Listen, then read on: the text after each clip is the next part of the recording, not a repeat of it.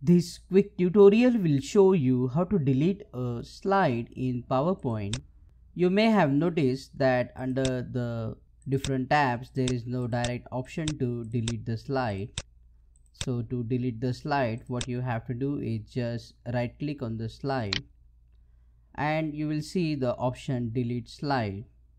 This will delete a single slide, but if you want to delete multiple slides, press Ctrl on your keyboard and click on the slides you wish to delete.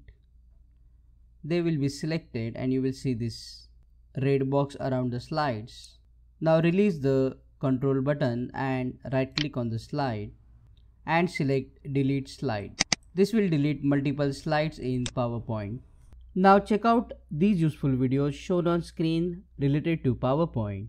Click on that like button, comment below and let me know if this video solved your problem. And don't forget to subscribe and press the bell icon.